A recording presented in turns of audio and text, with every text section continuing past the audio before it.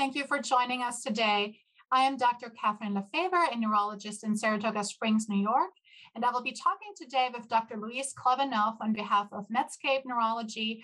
Dr. Klebanoff is the Chief of General Neurology and the Vice Chair of Clinical Operations at Weill Cornell Medical Center in New York. And we will be talking today about her recent viewpoint entitled Modern Neurology Training is Failing Outpatients, published recently online for JAMA Neurology. So Dr. Klebanoff, welcome. Thank you so much for having me. I'm really pleased to have this opportunity to expand more on this viewpoint.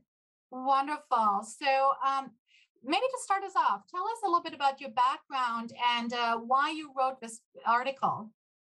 So my background's a little bit odd to come to this position of being an outpatient general neurologist.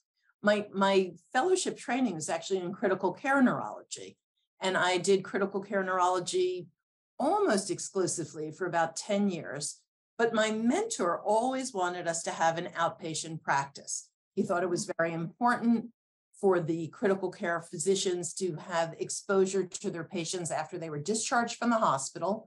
And he also thought it was important for us to have some exposure to more common neurological problems. To give us a little bit of a balance with the carnage we saw in the neurocritical care unit. Over time, I found that the demand was actually more for outpatient neurology. And I found that I actually really liked it and was quite good at it. And over the years, I became more and more of an outpatient general neurologist. I kind of look at my critical care background as being, general neurology to the nth degree.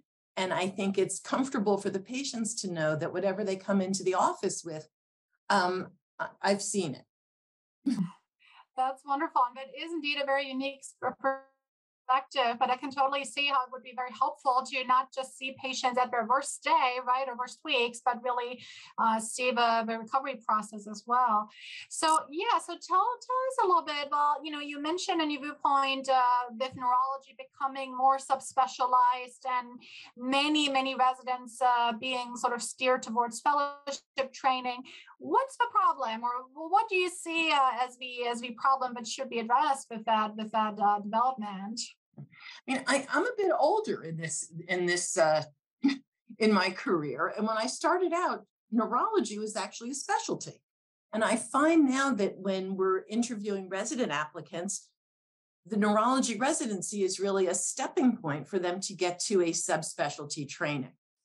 The problem I see in that is that most patients on an outpatient basis who need to see a neurologist actually present with a kind of undifferentiated issue, and they're not sure what subspecialists to see. In addition, as internal medicine physicians have less exposure to neurology in their training, they're really not sure who to send their patients to.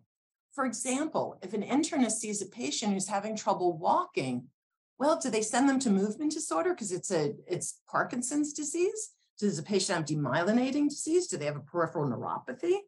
Do they have a brain tumor? It's very hard for them to know how to direct the patient. And with access to neurology being so poor, patients could go to a movement disorder specialist, then a peripheral neuropathy specialist, then a demyelinating specialist, and still not have an answer to why they're not walking well. A general neurologist can take the patient as a whole, do a good history, do a detailed exam, and be able to localize the problem and help out. And we might need to refer them to a subspecialist, but then we'll know the correct subspecialist to send them to. I think these are all very good points. As you said, I mean, early in the process, it's probably much more helpful for patients to be seen by a more generalist. So how is that affecting the residency programs, or what would you think, what changes should be done to maybe get more people interested in general neurology and also get the training they need so they feel comfortable in practicing in that specialty? With residency training, especially in metropolitan areas, the training is really focused on inpatient neurology. In part because the hospital systems, frankly, need the residents to do the clinical work to take care of the patients. ambulatory care is often added on as an afterthought. The real work is in inpatient training. And then when the residents graduate from the program, they're not comfortable taking care of outpatients because they really haven't done it. They're not excited by taking care of outpatients because they haven't seen the excitement and the satisfaction you get from taking care of a patient globally, because that's not what they're exposed to.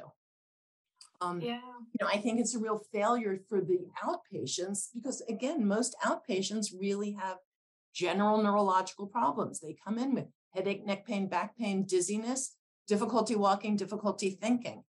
That's what I see day in, day out. That's actually what I like to see. And our residents aren't getting that exposure.